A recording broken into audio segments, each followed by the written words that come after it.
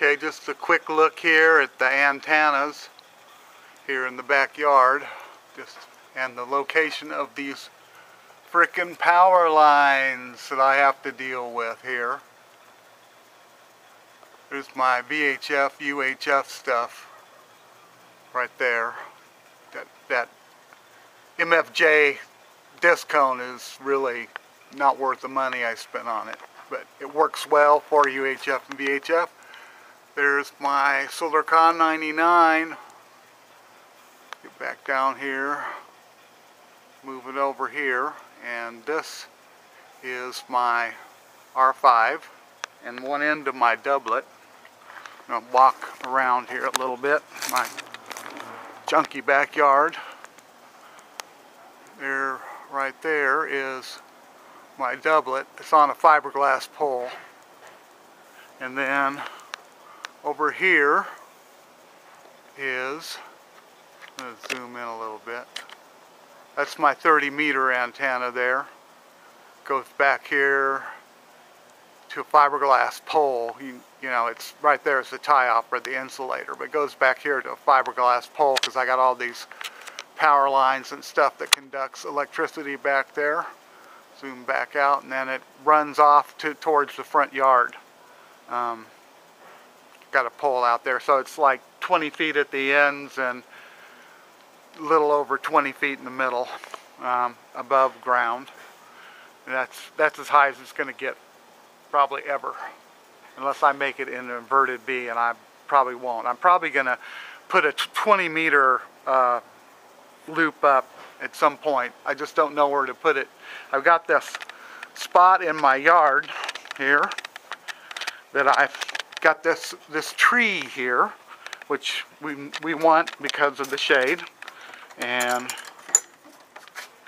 I've got this pole here that I planted that I'm thinking about putting a 30-foot push-up on, and then I would be able to move a loop antenna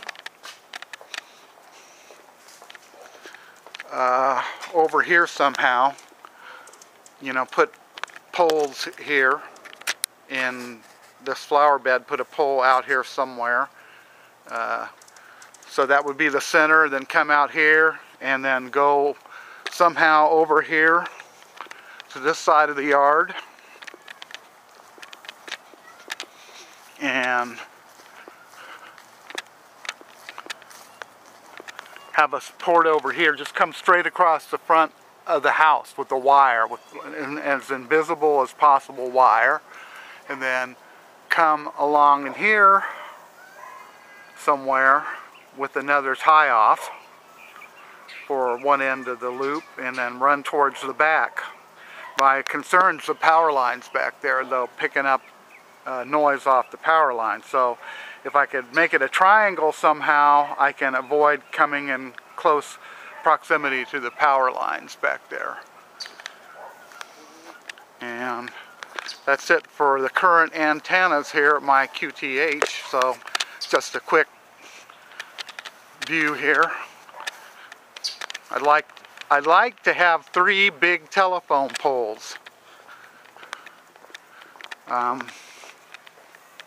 in my yard, but that ain't happening, and I ain't moving from here. I'm not going to be moving from here unless my wife gets some kind of weird